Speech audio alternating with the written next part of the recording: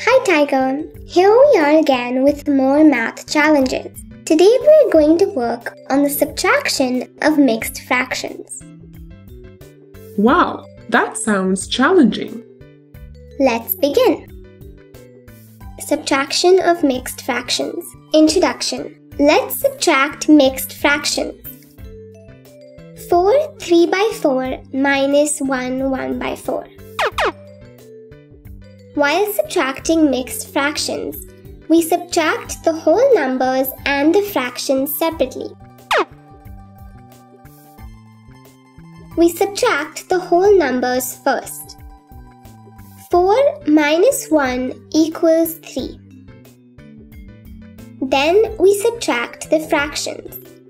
3/4 minus 1/4. We see that the denominators are the same for both the fractions. That is 4. We write the denominator as 4. And we subtract the numerators. 3 minus 1 equals 2. This is 2/4. So the answer is 3 2/4.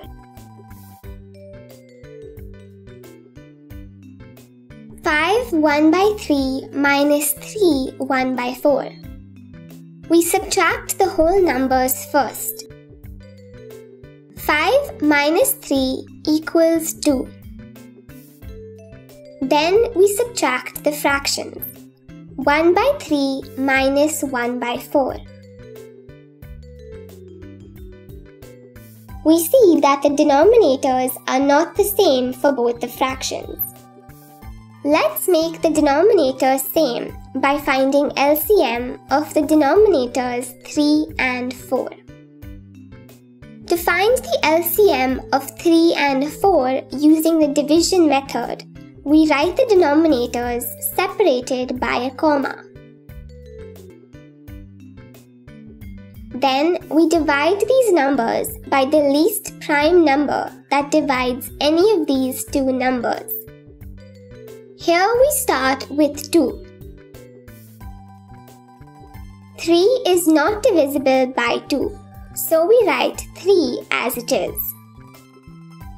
4 is divisible by 2. We get 2. We repeat the steps again with 2. 3 is not divisible by 2, so we write 3 as it is. 2 is divisible by 2. We get 1. We repeat the steps with the next prime number that is divisible. That is 3. 3 is divisible by 3.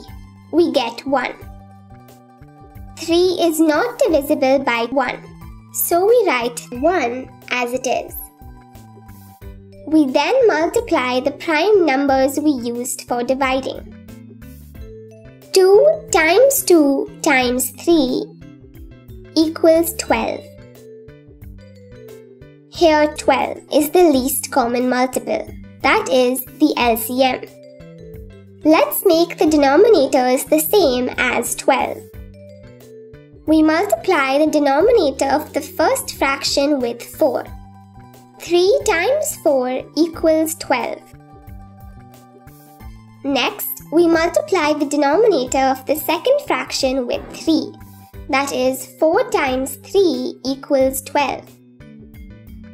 Since we multiply the denominator of the first fraction with 4, we multiply the numerator with the same number. That is 1 times 4. We get 4/12. Since we multiply the denominator of the second fraction with 3, we multiply the numerator with the same number.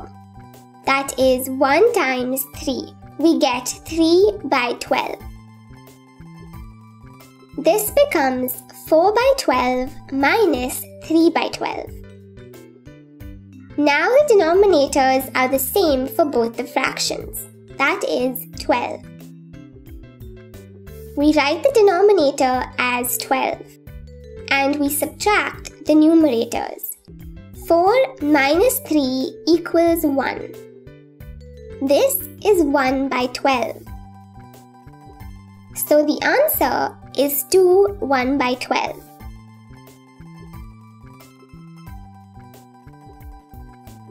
So Tiger, did you understand the method? Yes, I did. But I need more practice to get a better hang of it. Well, you get lots of practice time with the exercises.